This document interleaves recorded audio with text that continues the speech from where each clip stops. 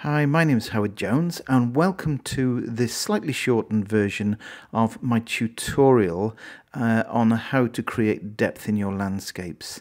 The full version can be accessed through my website, so please visit the website if you wish to be a subscriber. And if you have any questions, please feel free to leave them in the comments and I will get back to you. So hope you enjoy this video and hope to see you again. Of foreground, midground, distance ground, back, furthest of all is that mountain range at the back there. So we've got a nice succession of distances. So before I start the painting, please consider subscribing to my channel, and if you would like immediate notification as to when I upload my fresh videos, then please also remember to just click on the bell icon. Hope you enjoy what you're about to see. Starting with the 1-inch flat. This is both a flat, it's quite a useful brush actually. In the past I've used strictly a flat brush for shape making, which is mostly synthetic, and then I've used a wash brush. Okay, I'm starting with a bit of cobalt blue here, but in that cobalt blue, I'm putting a tiny bit of that phthalo green. And I mean, be very careful with this phthalo green, okay? There's a colour about Scotland, about Scottish water, Scottish skies. It is, it carries a little bit of this transparent phthalo green, okay? So it's barely perceivable. I haven't pre-wetted the sky, okay?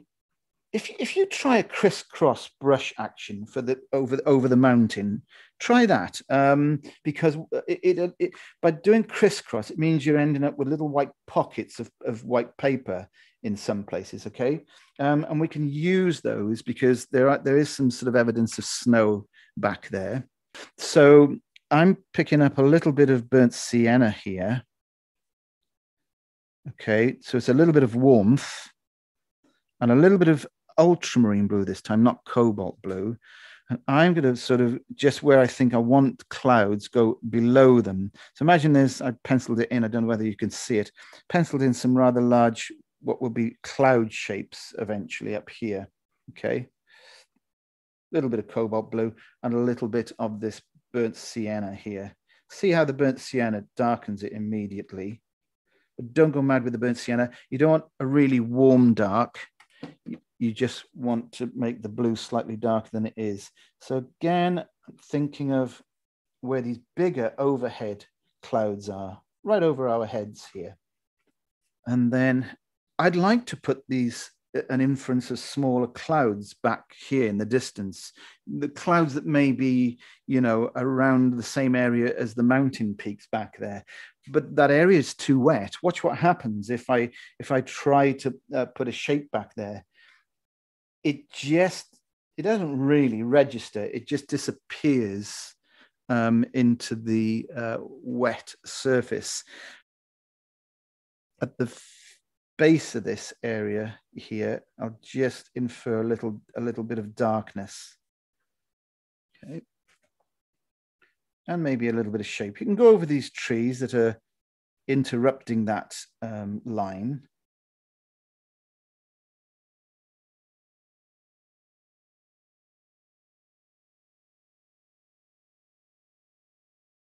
Right, sorry, I'm mixing as I speak here. I've just mixed up again a bit more of the cobalt and burnt sienna, and a little bit of ultramarine. It doesn't really. Well, what we were saying earlier about blues, there are very few occasions where I would sort of say, oh, you've got to use cobalt blue for this up here in the sky. You've got to use ultramarine blue up here. You get used to the temperature changes that each blue offers. Right, I mentioned those smaller, distant clouds, didn't I? Well, here we go. Back here, now they're sticking, you see. Now they're actually working there because it's that little bit drier because we're 3 minutes on from where we were earlier. Okay. So let's leave, I think that's enough. That's good enough for the sky. Not sure whether I like this pale area over here. But that I could have just made a dreadful mistake by going back into an area that was drying off nicely then. That brush that I just applied was a little bit wet, but I've got a, if that does go a little bit odd, I've got answers for it later. Okay. Would we want to lift out now that we've got a sky with darks and lights, large shapes, small shapes, warm shapes, cool shapes?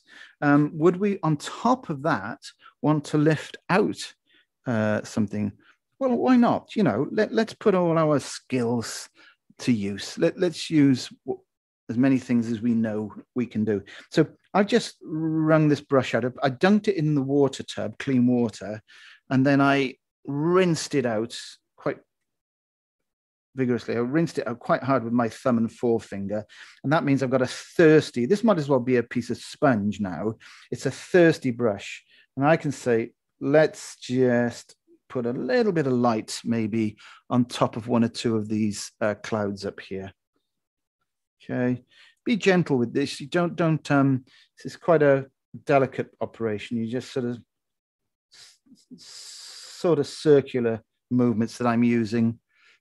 And each time I've removed something, I'm back in my water tub to clean the brush. Don't go from here and sort of think, well, that's a good shape, and then go over there and do another shape. Because what's happened is you've taken paint from here, still in the brush, only to make a mess over here because it should be a clean, thirsty brush. So let's have a look at this mid-ground territory.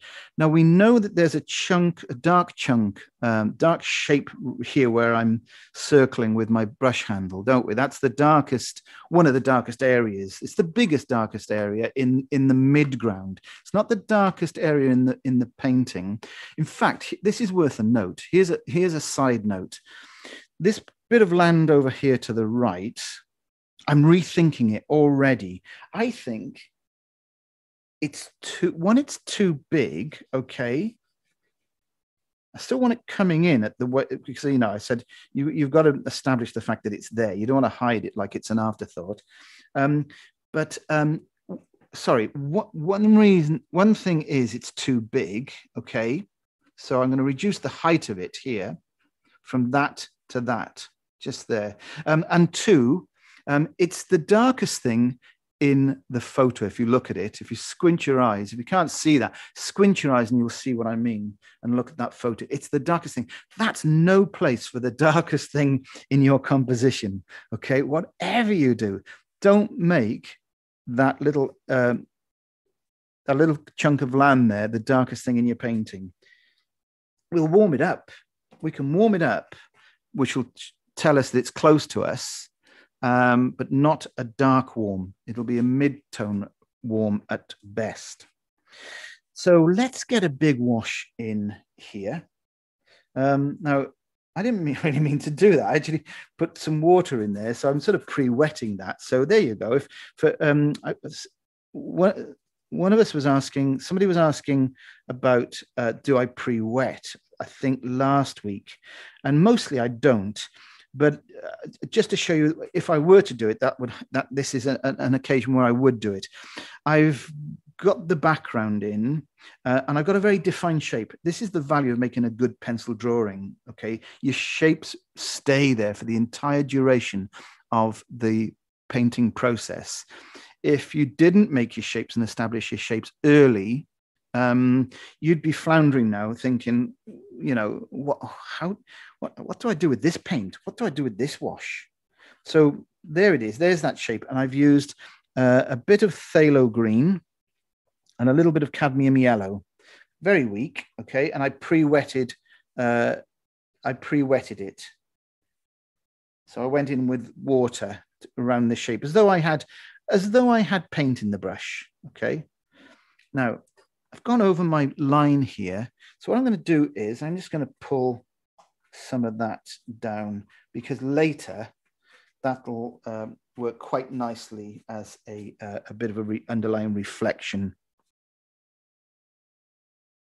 good vertical brush mark. Don't go off to the right, don't go off to the left, whatever you do, just keep, and again, if you're sat down, that's going to be tricky, okay, to do a good, the two hardest things to do if you're a sit-down painter, that's to do a good vertical and to do a good horizontal. And the reason why is because it calls for body movement, not just arm and wrist movement, okay?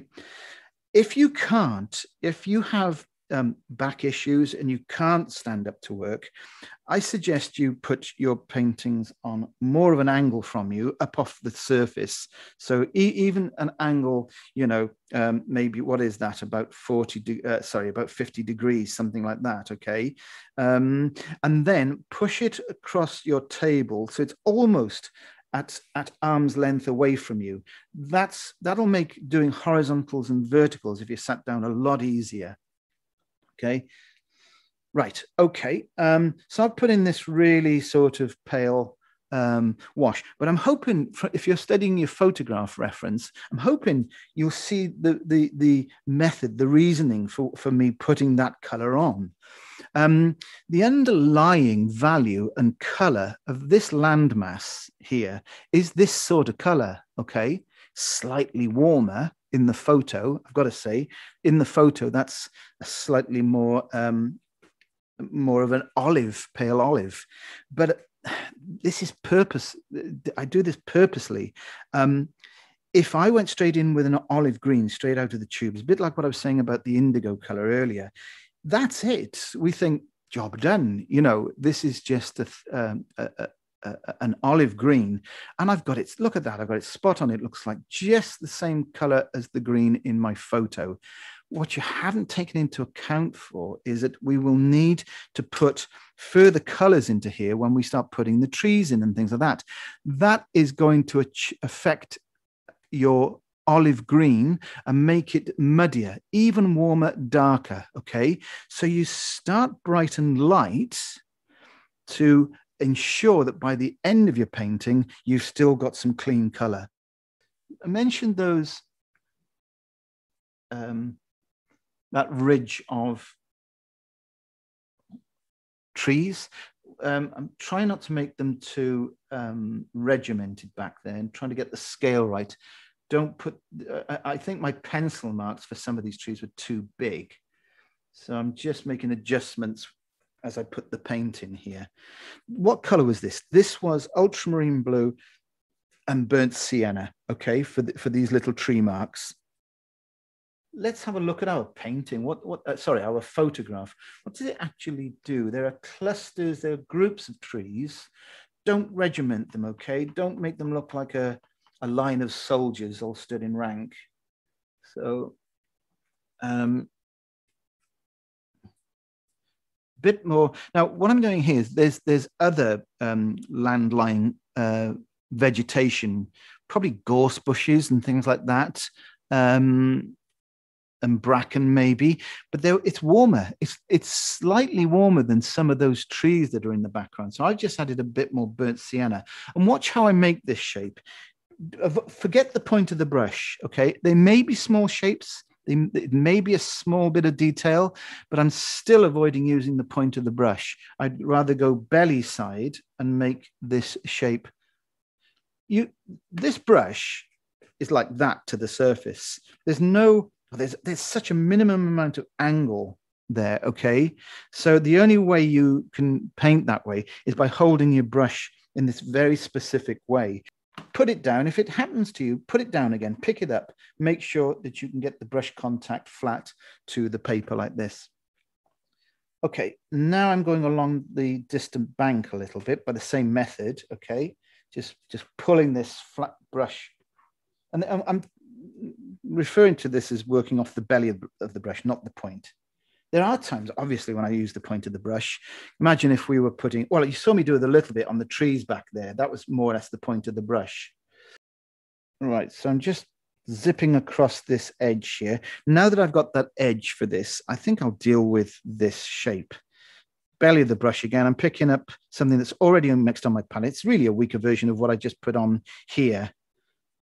So when that dries off, it might look quite dark to you on your screen, but trust me, there's a lot of water in that, and give it only 5 minutes or so, and that will look a lot paler.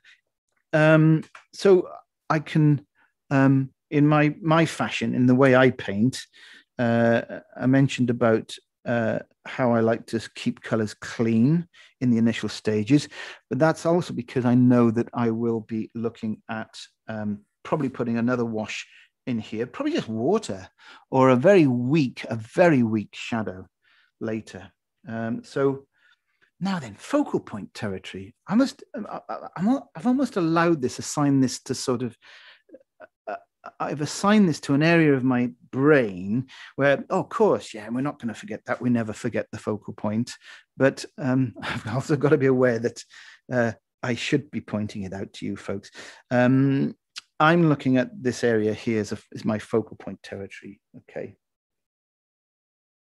So where are we? Sky looks okay. I'm fairly happy with that. Nothing in the mountain as such yet. Okay, other than a slight darkening at the foothills just behind here. Okay, that was done at the same time as the sky and the clouds. How do we make this look interesting? Okay, you've got some good shapes in there at the moment. And sorry, I'm playing as I speak here. Put a little bit of cadmium yellow in the top of this little near area here, so it doesn't darken it, but it does spice it up a little bit. Sorry. So back to where I was a second ago. I'm at this stage and I'm saying, what is the next move? Now, let me just show you. I'll have to show you my palette here. I just said I'm picking up some burnt sienna, okay? But before I picked it up and put it in this little square well, there was already evidence, some residue of what I've been using so far, in mostly the blue of the sky in the background. So I didn't mind that at all, because the last thing I want this to be at this distance is a bright orangey brown red color from the burnt sienna. So a little bit of that dulling down from the blue has worked quite nicely. So, but as I said again earlier, I want this almost to be water-like. It's so weak. So let's run through here. Maybe near this nearer edge, partially up the slope here, we'll put this slightly warmer color in. Okay, so what we're doing here is saying it's really only some upper areas of this slope that are being left with the original limey green wash. Much the same for this territory here. It's almost it's a swipe of the brush, allowing the color to hit and miss over the surface. But remember this area here, I quite like it. I like the fact that this area here is quite dark where my index finger is.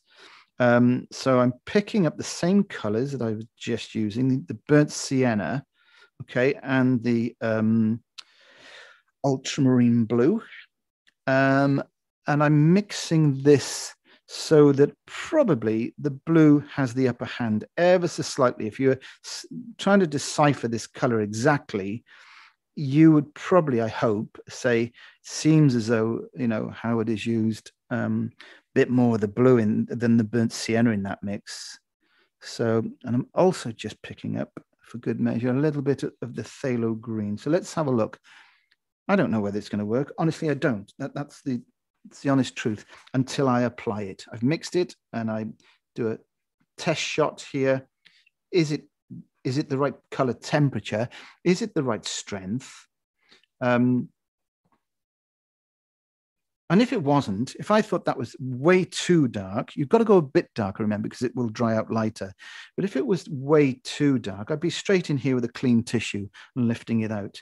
I've got some drifting going on here because maybe I should have let that dry before this went in, but I think that's okay. That's no big issue at all. There's also a little bit of delineation to this line up here. Let's finish what I was doing down here in this shape. And I've left a little slither of light there, just to make it a little bit more interesting again. So do you think, you know, as you look at this with me, folks, do you think that maybe, you know, this area is not it's not cohesive to the colors because it's a lot warmer. There's actually a lot of red in here. I haven't used any red. Well, I have in the guise of burnt sienna. The burnt sienna in this sense is my red, okay, because it has quite a bit of red in it, but it looks very red compared to the greens behind. So why don't we just say, for this to work now, we've got to bring a little bit of that color down here, just to make the whole thing work together. And I'm just, again, manipulating. These are the subtle nuances of things going on in the distance there. This brush hasn't got much paint in it, but it does allow me to add a few further shapes here.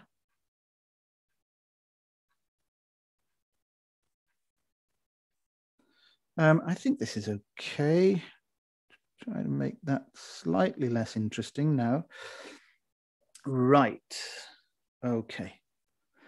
Let's get to the mountain in the background.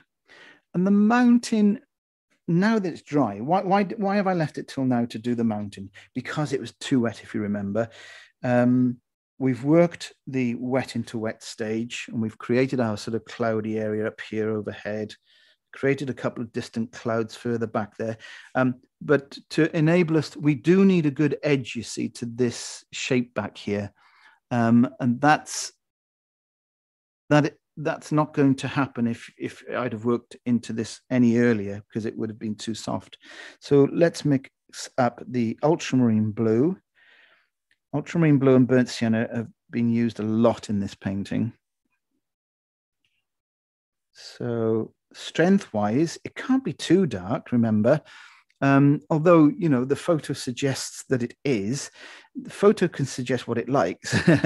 Yeah, what's got to happen is you've got to have your painting balance, in balance. So let's go for some of the darkest shapes first. I'll make, the beauty of this brush again. It not only acts as a good wash brush, but it also is a good shape maker.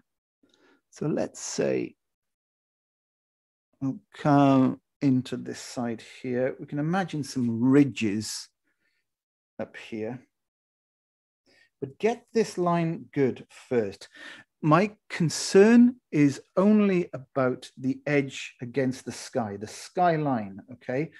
And this is where I like to work with two brushes. So I just picked up a round brush, because I don't want to come down to as hard an edge as it appears in the photo. I'd rather soften that, let it diminish there in a much more subtle fashion, okay? It seems to be some sort of ridge in this direction.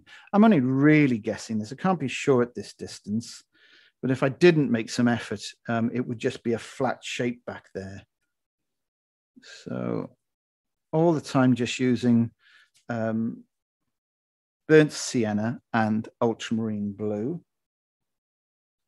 Now if I squeeze the paint out of this brush and just pull some of the pigment over these areas, we can get a suggestion of snow up here. Just a bit. Doesn't have to be as much as what's in the photo, or it could be more if you wanted it to.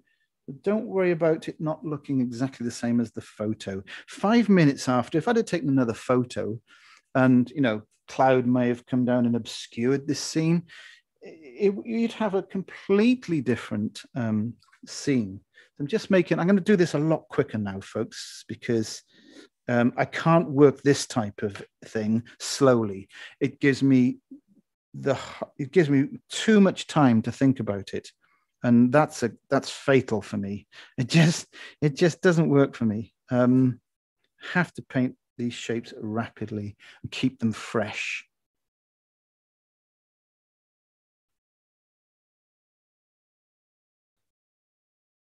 Okay, in here, along there, another shape, something like that.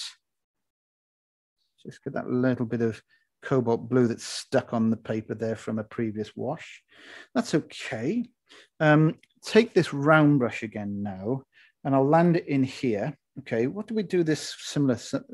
Oh yeah, last week's lighthouse, wasn't it? This is the same technique, folks. Land the brush here and just tease into the pigment that's up here. Might be the opportunity here for another hint of snow, just about there. But land the brush here, tease into that pigment, and you get a nice soft transition of what's going on the side of the mountain to what's actually going on at the ground level or near the lower areas. Does this need anything more? Will it settle as it is really well? You know, will it look good if I let it settle and do its thing? Just checking. Could just warm it up a tad, you know, a little bit about here somewhere. There certainly seems to be some warmth on that territory there, as though the sun is actually finding its way onto the mountain slopes, the lower areas anyway. And now I'm going to just, I think I'm going to have to let that dry actually, because I will be weighing it up, that area, in a moment as to whether I need to put just a tiny bit more inferred detail in there. So let's try and finish this painting. We're not far off. And I'm going to put the water in now. So I'm picking up cobalt blue. More or less, when you think about it, it's got to be a reflection of the sky, hasn't it? That's all water is on a day with even a small amount of light around. The water is going to be a reflection. Let's just try some practice shots. This, for me, I've got to do this stood up. And the safest place to try this out is somewhere down here. So if you're not comfortable with this, doing this with a, you know, you count your brush strokes. Once you start, I'm right-handed, so I work from left to right. Don't stop midships. Don't stop here. Don't stop there. Even if the brush has run out of paint, continue the movement right off the edge of the opposite side. Okay. So, but I'm going to start down here because if I don't like it, I can take it off. That's okay. I'll come back the other way from right to left. You don't have to, you can do all left to right, left to right. It's up to you. But sometimes you get a slightly different delivery. So the speed and light touch of this means that you get this broken effect, this broken brackish water here.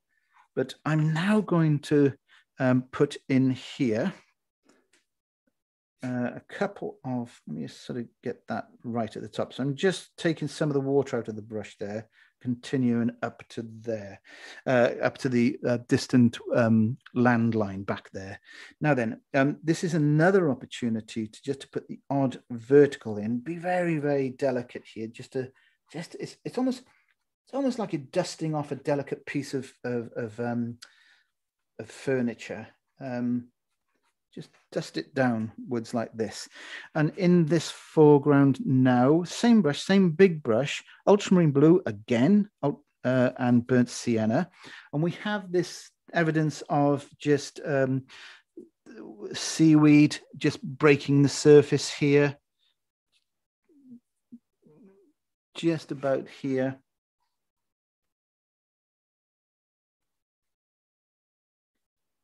Bigger here. Some bigger, bolder, longer marks. That's whatever you do. That's an area to get too engrossed in. They're just a couple of dark horizontal marks with burnt sienna and ultramarine blue. Right. Let's look at finishing this painting. And I mentioned a moment ago that I was wondering whether, you know, parts, particularly here where there's some evidence of snow on the mountain, I was wondering whether we could just lift that a little further. Have to be really careful here. Part of me is sort of saying, don't be a fool, leave it as it is. You know, it looks fine. but I'm driven constantly by the what if, and I've made a lot of very bad paintings as a result. But it won't stop me. That's the only way forward, as I see it. Is just to say it's just water paint and paper. Don't get precious about it. Try something that will teach you something new all the time in every painting. That's the honest truth. I in every painting. In fact, I feel quite disappointed sometimes if I've gone through a painting and I thought, well, what did I learn there? Nothing. So, and it's probably because I didn't take any risks. Probably because I got to the point and I chickened out. I just got a bit precious. So I'm just looking at, now I'm in that territory where this can't be taught. This is just, will that look good if I do this? If I were to infer some little subtle ground undulations over there, would that look good, or won't it? Not that impressed with it, if I'm honest. So I'm taking it off with the tissue, but it's left enough inference. Even having taken it off with the tissue, it looks better. It does look better. Were those slightly dark marks up there too dark? I think I should just say, right, let's put this one away. This is fine. Easier said than done, as I'm mixing up another color here. So let me just, can we lift the focal point territory? Of course we can. I've just picked up the small round brush, and this is a glue-like mix of burnt sienna and ultramarine. Remember we said we thought we'd make this area here the focal point territory. Right, easy. We take this the darkest mix of all, as you know, yet. It's the darkest mix. Nothing else on this painting so far has been this dark.